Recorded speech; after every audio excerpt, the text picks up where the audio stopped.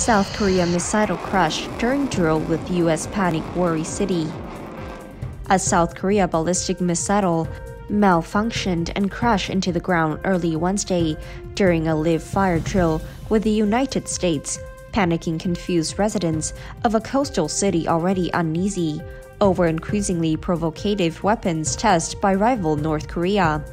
The sound of the blast and subsequent fire led many Gangneung to believe it could be a North Korean attack, concern that only grew as the military and government official provide no explanation about the explosion for hours.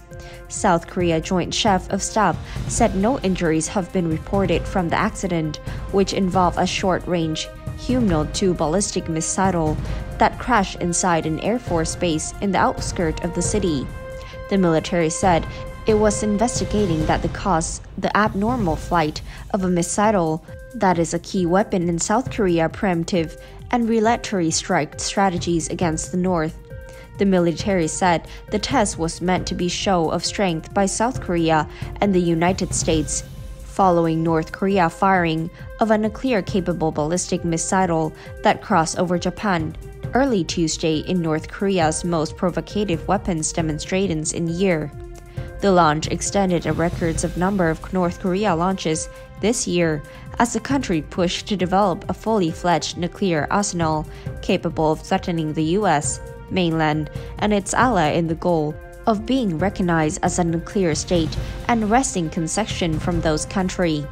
The South Korean military acknowledgement of the missile manufacturers came hours after internet users raised alarm about the blast and posted social media videos showing an orange ball of flames emerging from an area they describe as near the Air Force Base.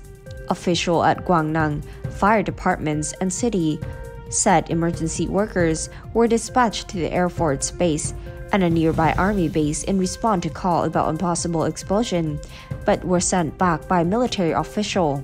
South Korea Joint Chief of Staff said Tuesday joint drills with the U.S. also involved firing 4 Army tactical missile system missile and another Humno-2 missile that successfully flew. The Allies earlier on Tuesday launched fighter jets that fire weapons at a target of South Korea's west coast.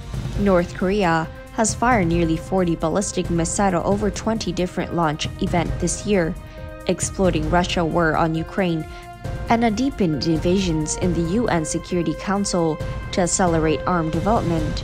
The United States, Britain, France, Albania, Norway, and Ireland call for an emergency meeting of the UN Security Council over the latest North Korean launch. Diplomats said it is likely to be held Wednesday, but it's not certain whether it would be open or closed. That's all for today. Thank you and goodbye.